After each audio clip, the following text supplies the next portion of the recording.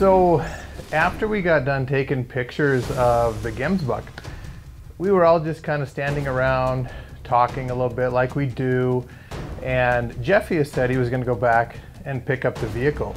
Now when the guys came in to pick us up, they left the vehicle at the blind. So as he went back, we were kind of visiting, and me being me, I was out looking around at rocks and everything else. And it was then that I heard Jeffy scream, and my back was kind of to everybody, and as I turned around, I heard Tino yell, "Run."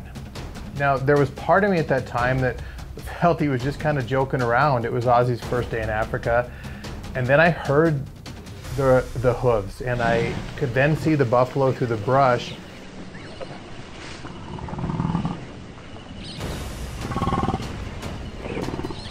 And as Jeffius came around the corner, I saw the buffalo. Now at first I didn't run because I didn't know if he was with the herd, so I kind of scanned to my left and didn't see any other buffalo. So it was then that I turned and ran. And I ran directly away from the buffalo, probably about 40 or 50 yards was all.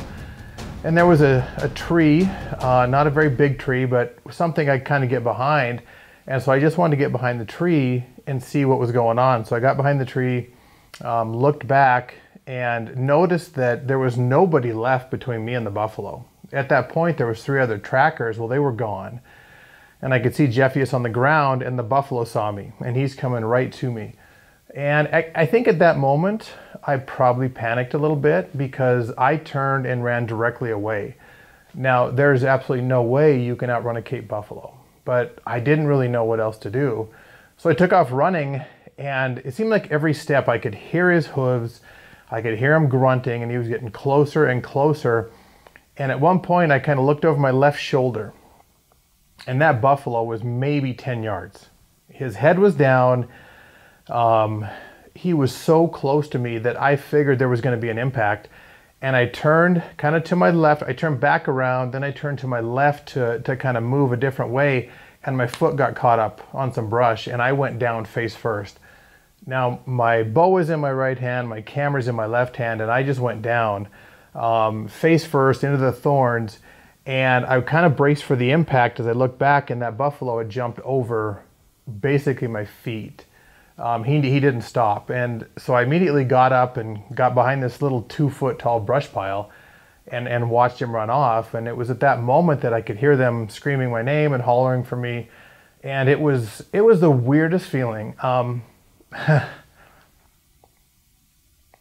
The stuff you don't see in Africa.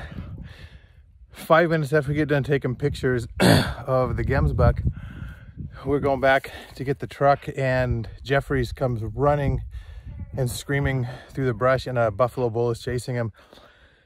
And we all scattered in different directions, and it ran Jeffries over, kept coming, and it turned on me, and I ran and tripped and fell underneath some brush, and it freaking jumped me and didn't gore me. So got a little cut, but other than that, all's well that ends well. Could have been much worse. At that moment, everything was like black. It was just, I was staring at the ground, and like I could hear them hollering my name, but everything was black. And I think I was just hyperventilating at that point. I think that the gravity of that moment kind of hit me. But anyway, I got my wits about me. I hollered back to them that I was okay. They heard where I was, came over, and we started picking up pieces of my camera and stuff like that. And that's when we noticed Jeffius laying on the ground. He was still back at the initial spot where I saw him and the buffalo. And I had a moment where I thought maybe something just horrible had happened to him. And so we ran over there and rolled him over, and the buffalo had actually hit him in the back, in his lower back, and knocked him down, stepped on him, but kept going. And so by the grace of God, nobody was killed that day. But I tell you what, it was one of the most probably terrifying moments I've ever had out hunting. And I just thank God to this day that everyone walked away.